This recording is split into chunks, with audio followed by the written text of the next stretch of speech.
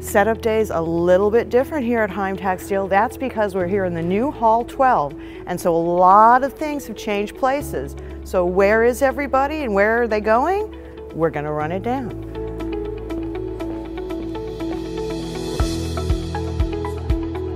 Who's in the new Hall 12? Well, bedding and bath textiles producers who had been in Halls 8, 9, and 11, and these are mostly companies that are focused on private label production.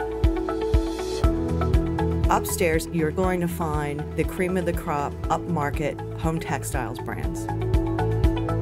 You're going to find changes in Hall 8 as well.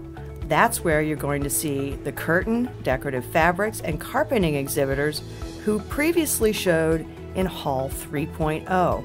You're also going to find sun protection and decorating systems exhibitors who had been in Hall 5.1.